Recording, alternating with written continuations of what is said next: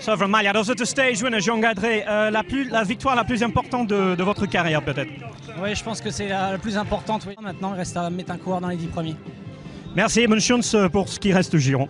So Jean Gadret delighted with his biggest ever career win, as he put it. And of course the objective for Agir Dezert and himself is to get as many riders as possible into that top 20. He is already 15th after stage 11 of the Giro.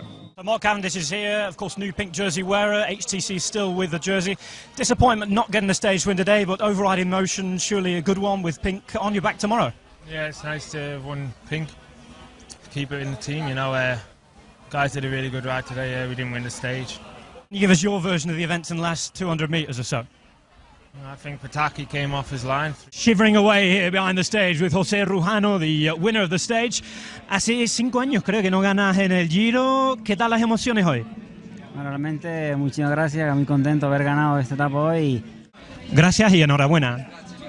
So José Rujano celebrating his victory, dedicating it to all of his family back home watching in Venezuela, and of course saying that the team has had a great Giro. Remember, it's their second stage win, and they go on and look for more in the week and a bit that's left to come.